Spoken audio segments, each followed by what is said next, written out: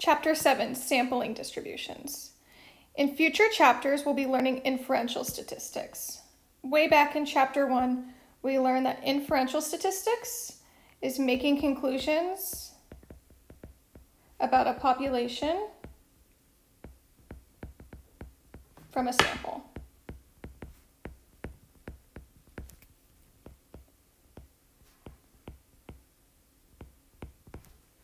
So in those future chapters, we will use many samples. So rather than just taking a single sample, we'll take a lot of samples to make estimates about population proportions.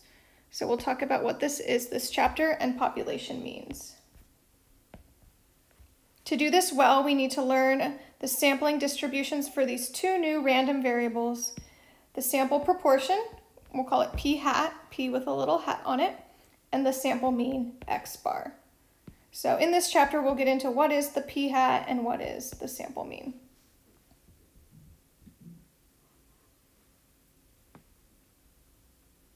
So 7.1, the mean and standard deviation of sample proportion, p hat. Many categorical variables you can think of only have two possible values, just like binomial. So that could be a yes or a no, or a success or failure, and we'll use this to find proportions. So it will feel similar to binomial. The formulas will be better, but the idea will be similar to binomial, the type of data. So we'll use p when we're talking about a population, and p hat for a sample proportion. So just like we had x bar and mu, we're going to just have different letters so we know if we're talking about a population or a sample. And then how do I calculate p hat? So p hat will be x over n, where x is the number of data values with the desired attribute, or what we've been calling the number of successes in a sample size of n. So basically successes out of total.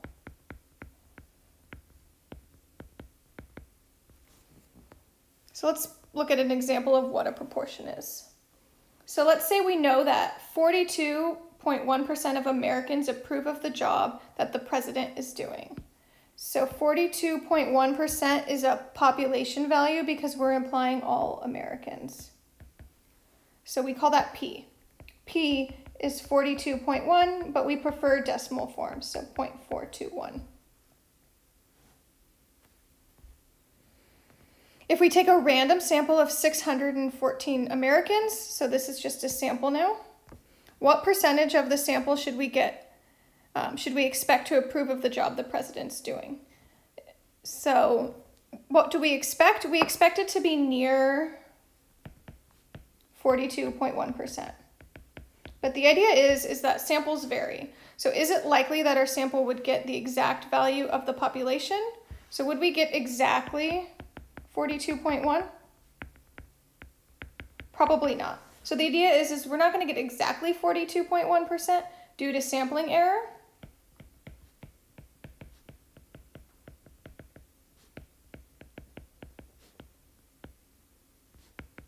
But we should be close. And that's what this whole chapter will be about.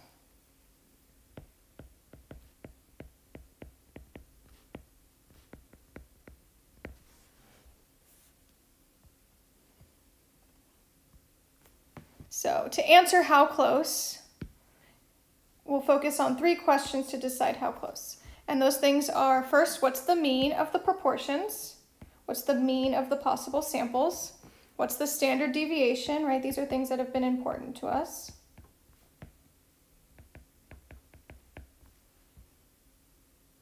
Oops, I wrote deviation twice. What is the standard deviation of the possible samples? And then what is the shape of the distribution? Because if we can get that normal shape, then we can find probabilities.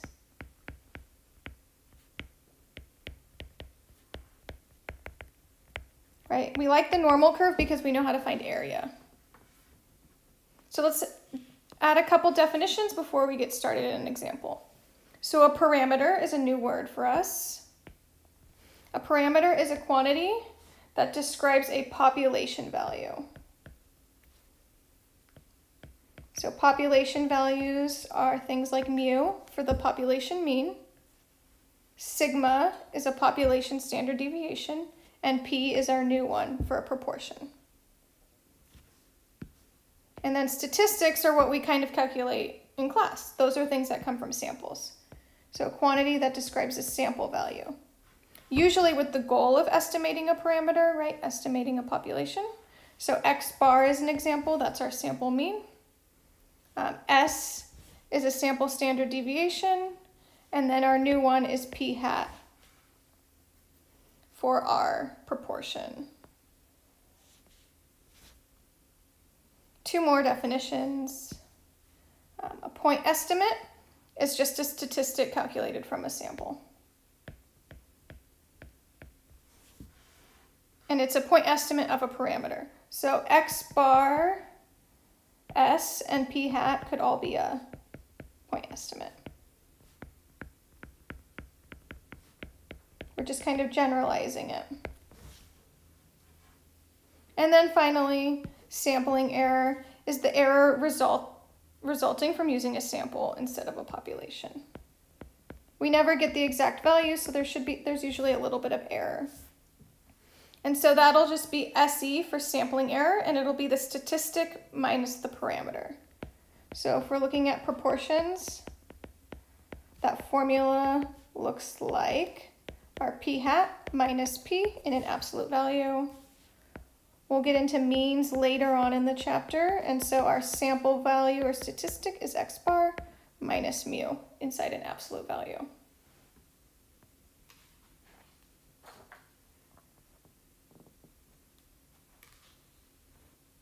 So let's do a quick theorem and then we'll do an example. So our theorem tells us that if we take a random sample of size n from a population where the proportion of successes is p, so we're looking at proportions, then we can find the mean and standard deviation of p hat. So what's the average proportion we would get? What's the standard deviation? So on average, my p hats should be p, so my average is p.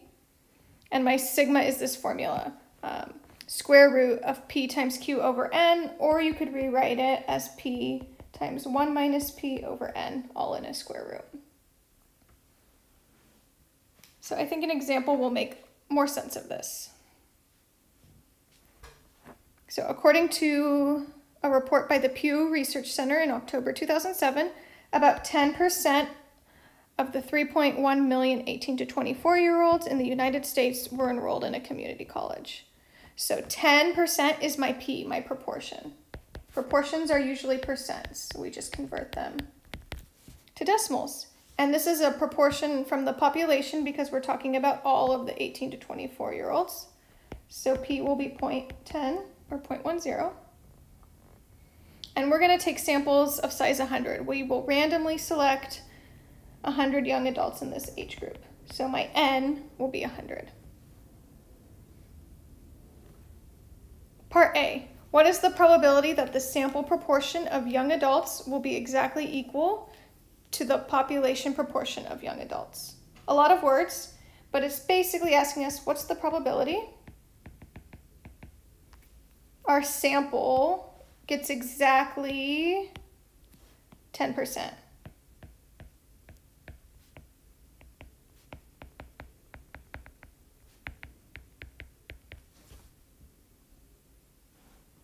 And so we learned earlier, exactly 10% is highly unlikely, so we're going to say approximately 0.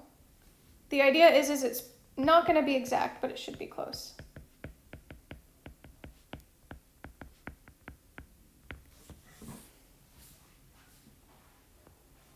And so what do we expect for the sample proportion of young adults who attend community college? So we expect, what do we expect to happen on average? We expect it to be near 10%, right? Not exactly, but near. And so that's why the average is equal to the proportion. So on average, we should get 10% or 0.10. Individual samples will vary, but on average, we should get 10%.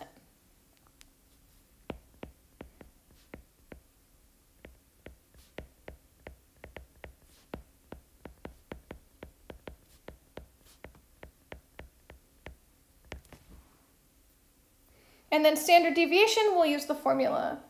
So the formula for standard deviation was P times Q over N, and then we often just put the little p hat. You'll see why that's important later. It just reminds us that we're talking about the proportions. So that's what that little subscript is. So sigma of p hat is square root of PQ over N. So P was 0.10,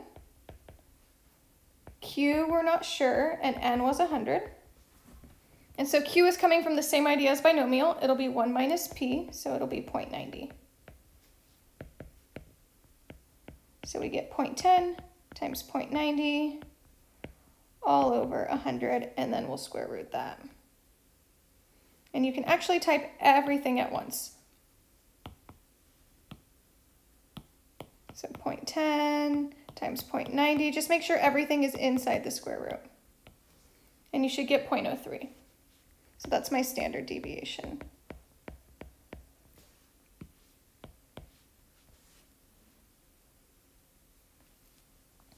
Cool, just a couple more parts, and then I think this example helps explain all those definitions from the beginning.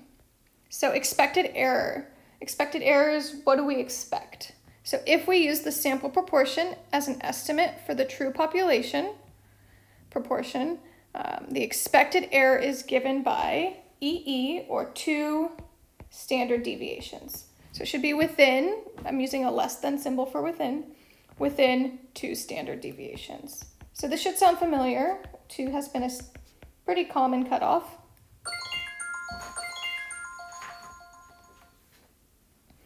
And then we can also say 2 times the square root of PQ over N if you haven't calculated that standard deviation yet.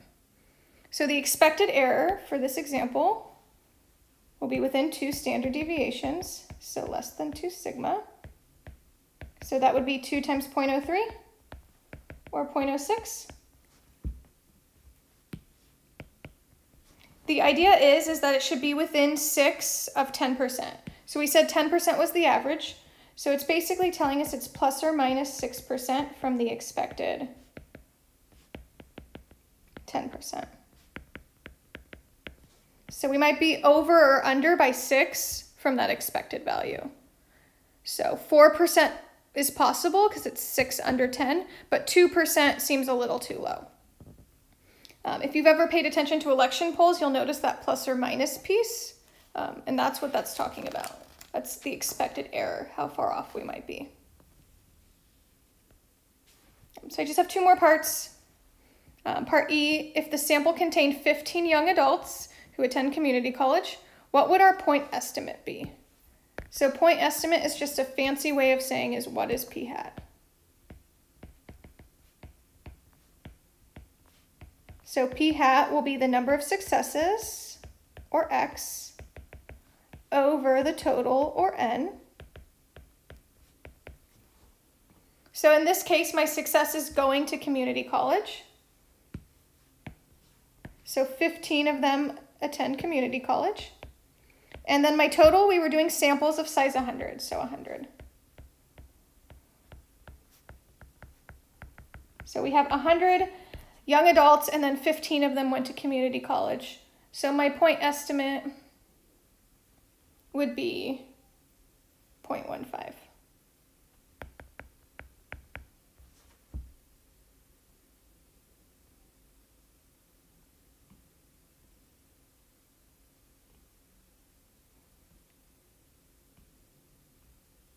And then finally, unusual. We've done unusual a lot. So what would the point estimate from part E be considered unusual? So I would just go back to z-score.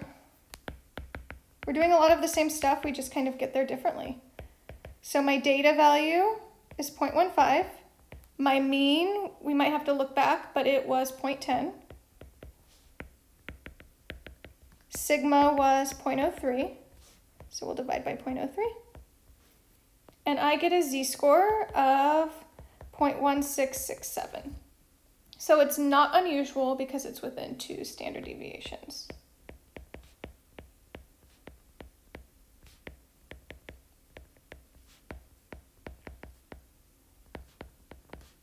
Of the mean. Another thing I notice is my sample value was 15%. Just to look at it from a different aspect. And we said the expected error was plus or minus 6% from 10. So that's basically saying 4% to 16%. So that's another reason why it's not unusual, because it's within that expected error. So that's another thing you could look at as well. But z-score is probably what we're more used to. So hopefully these examples helped explain the definitions. I think the definitions alone might have not made sense, but I hope this example explained them. Let me know if you have any questions.